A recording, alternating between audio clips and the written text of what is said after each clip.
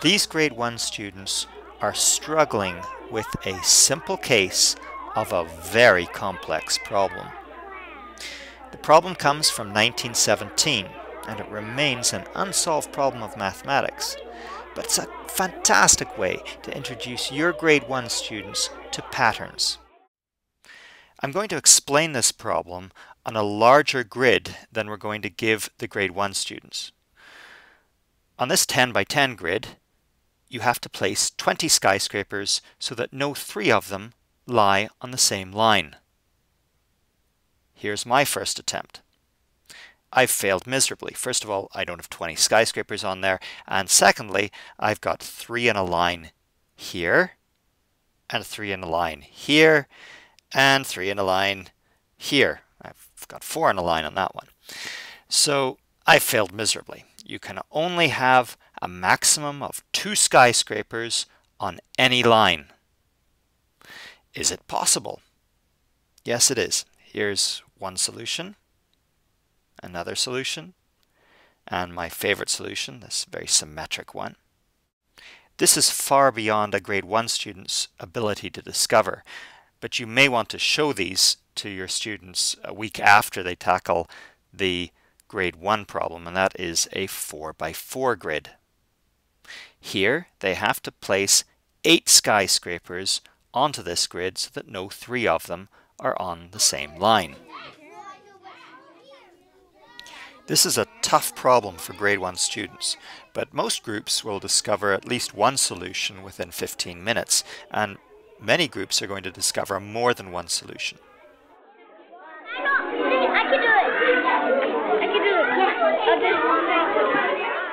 Whenever you're wandering around the room, you can help students by pointing out whenever they have made a mistake and have 3 in a row.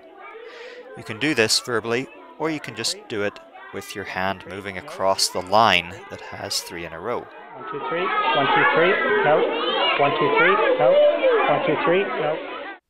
Soon students are going to be finding their own solutions, and let's just go through those solutions now just so you know what to expect.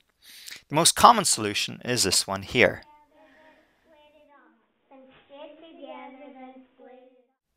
Take a moment and confirm to yourself that there are no 3 skyscrapers that lie in a straight line.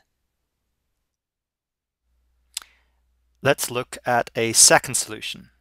This one tends to be discovered a little bit less often than the first one, and you should now take a moment and confirm that it is a correct solution, that there's no 3 in a line here.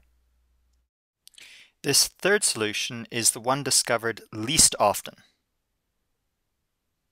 Again, confirm that it is a solution. The last of these solutions looks kind of like a stop sign.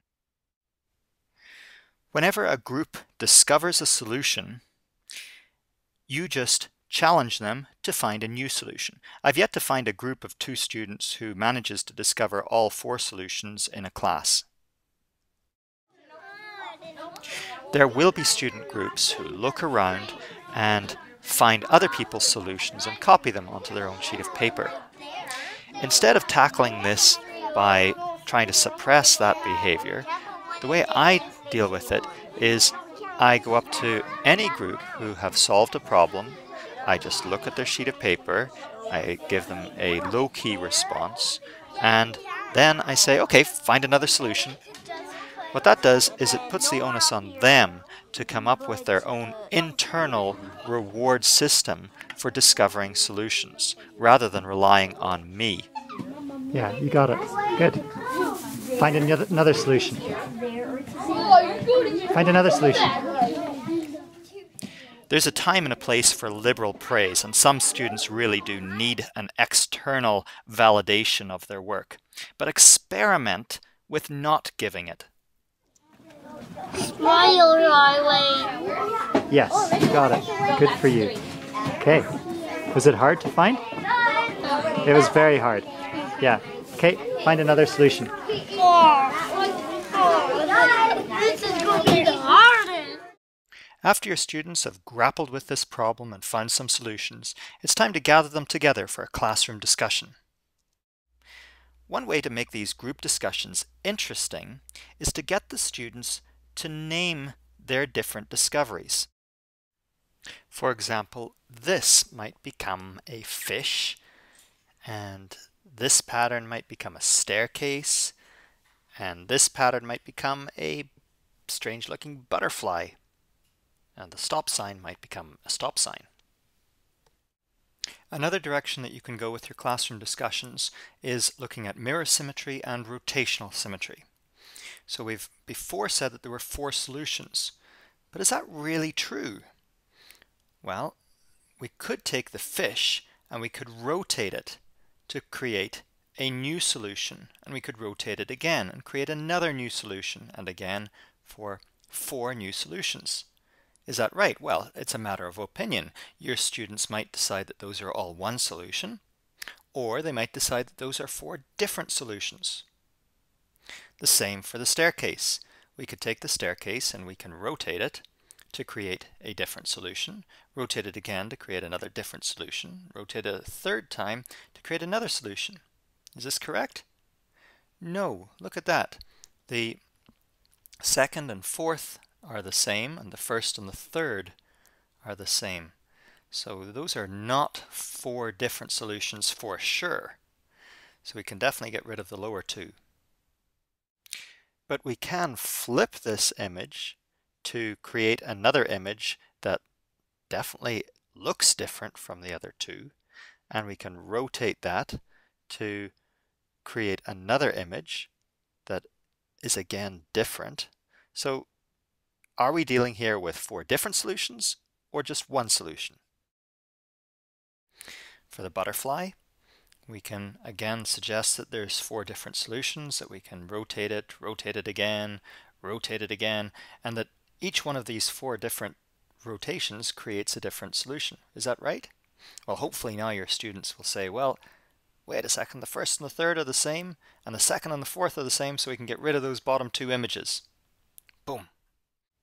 And they might suggest to flip it over. That produces 2 different ones, is that right? No, because again, they're the same as the ones on the left. So we can get rid of those 2.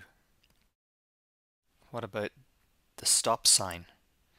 Well, the stop sign, we can rotate it for a different solution, rotate it again for a different solution, rotate it again for a different solution. And hopefully here your kids are going to be going crazy. They're going to be saying, no, no, no, those are all the same. And of course they are. So we don't have 4 different solutions here. We just have 1. Your students can try flipping it, but they're still going to end up with something that looks distinctly similar to the first solution. So how many solutions do we have? Well, depending on your point of view, depending on what your children decide, you either have 4 different solutions or you've got 11 different solutions. A rich argument to have in your classroom. One of the things that you have to be careful of is choosing the size of your manipulatives. If you choose them too big like this, then the students might get confused and draw a line in their minds like this and say, well, this line is touching 4 skyscrapers, so this can't be a correct solution. But of course, it should only be touching 2 skyscrapers, that line. So to avoid that confusion, choose your manipulatives to be small with respect to the grid. The unsolved problem of mathematics is to figure out how many skyscrapers you can cram into a really big city like this one. The person responsible for popularizing this problem was Henry Dewdney, the great English puzzle master from the first part of the 20th century. Enjoy it.